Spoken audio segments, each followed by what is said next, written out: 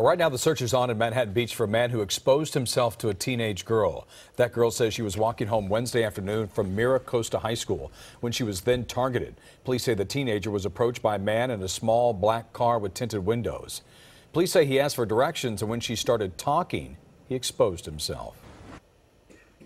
I would say just do not walk alone. Always be with a partner. For safety reasons, obviously. There are crime elements that are starting to come in that traditionally you haven't seen.